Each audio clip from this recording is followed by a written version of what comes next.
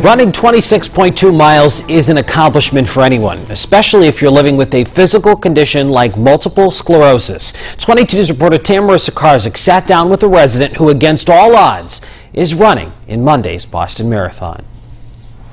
He might look like the average Boston Marathon runner. I'm healthy enough to run, and I just want to take advantage of that. But when Bernardo Quadra crosses the finish line Monday, he'll reach a milestone millions before him never could, completing a 26.2-mile race with multiple sclerosis. My initial symptom was double vision, and that lasted about a month. It all started 4 years ago when Bernardo noticed something wasn't quite right. Months later, he was diagnosed with MS. When I first was diagnosed, I sort of struggled with the whole idea of, what might happen, down the road in a year or 5 years or 10 years. But he also knew he didn't want to let a disease hold him back, which is why he signed up to run the Boston Marathon as part of the National MS Society.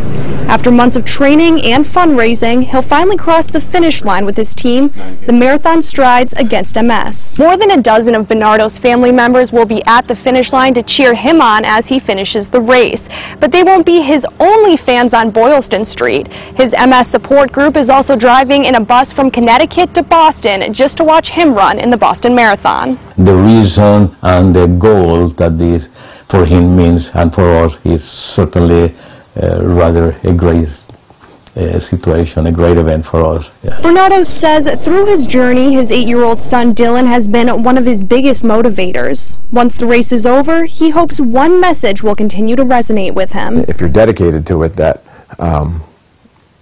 you can actually achieve what you're trying to get. So I hope he picks that up from all this. And it's a message that will likely resonate with hundreds of others. In Wilbraham, Tamara Sakarczyk, 22 News.